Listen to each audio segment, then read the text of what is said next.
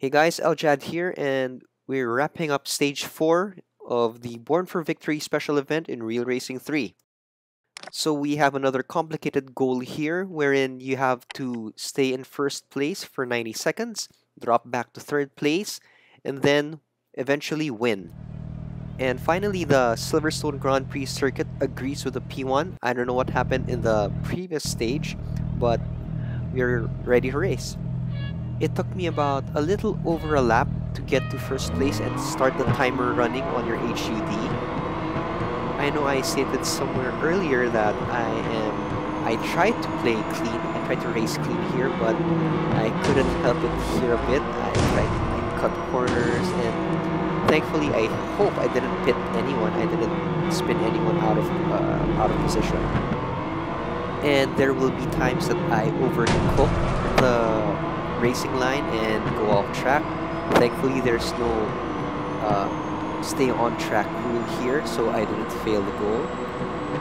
But yeah, I am very lucky I did this. I got to complete this in one try. So since one lap in the Grand Prix circuit here is about a minute and 30 to a minute and 40, I highly suggest that you retry this goal again if you still won't be able to pass first place by the middle of the second lap. That's because there isn't enough time to pull back and go back to third, then back up to first again. Once you get that 90-second timer started, make sure that the gap between you and the second place car is manageable for that second place car.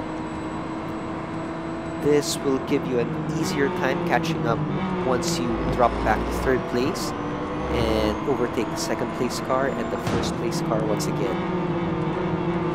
Once you complete that goal, you will be rewarded with 50,000 racing dollars. Sorry, no gold here. And you move on to the next stage. So I'll just keep quiet right now and let you watch the rest of the video. So good luck and see you in the next stage.